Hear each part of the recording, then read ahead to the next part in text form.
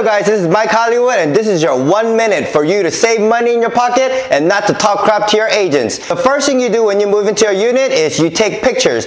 Pictures of everywhere. The floors, the walls, the stairs, the window trims, everywhere. The second thing you do is when you get your furniture delivered, you want to check for damages because you have 5 days for you to claim. If not, then you have to pay for it. The third thing you don't do is you don't put nails and velcros on the wall because you will rip it out. The fourth thing you don't do is you don't put LED lights because it will get stuck. The fifth thing you don't do is you don't use your wagons inside the house because you will make dents on the walls and the door trims. And finally, cats. If you have cats, make sure to remove all your curtains and buy other ones because at the end of the day, they will make it into shreds. This is your 1 minute and I hope this information will help you along the way.